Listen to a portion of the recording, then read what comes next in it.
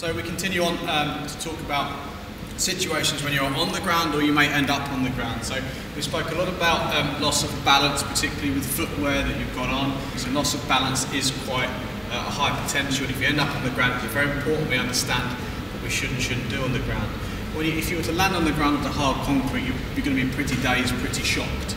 So what we're going to look at is a position we can adopt on the ground to keep ourselves as safe as possible, to continue to defend ourselves if we need to, but also to wait and decide when it's most safest time to get up. Okay. So Mag's on her back and she'll turn slightly over to one side, so her left hip is up into the air.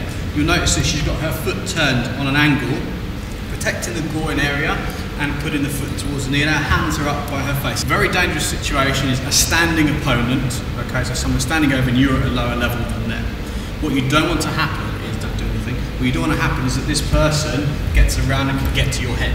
Okay, because unfortunately in the head, when you're around this position, your head is there, horrible things can happen to your head. So based on being in this position then, if I'm standing over to Magda, the reason her foot is turned on the side is because she can use the foot to keep me away.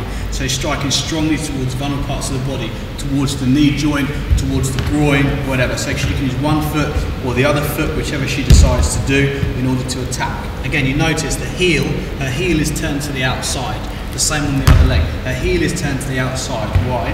If her foot is vertical, then she will probably miss the target, especially in the dark as well. The target being the knee.